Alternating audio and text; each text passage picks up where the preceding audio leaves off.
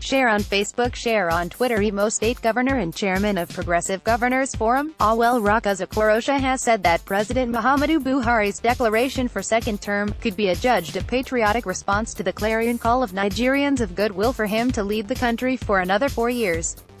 The governor noted too that the declaration of the president to go for second tenure would also go a long way to reduce the noise of the opposition and take care of the idiosyncrasies of certain elements in the system.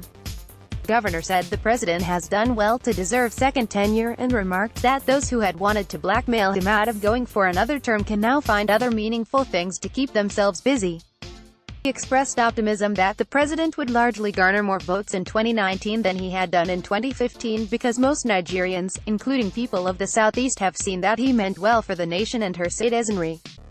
The governor said the APC has no apology to make because it has done wonderfully well considering the magnitude of the rot it met on ground in 2015 and noted that the antenna of the opposition in the country will finally be lowered when the campaigns begin and the party will be showing Nigerians its achievements in the states under its control and at the federal level.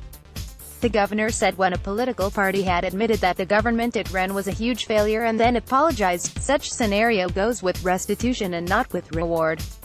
He urged APC members across the nation to close ranks for the victory of the party at all levels in 2019. Send your press releases, articles and write-ups to via email protected.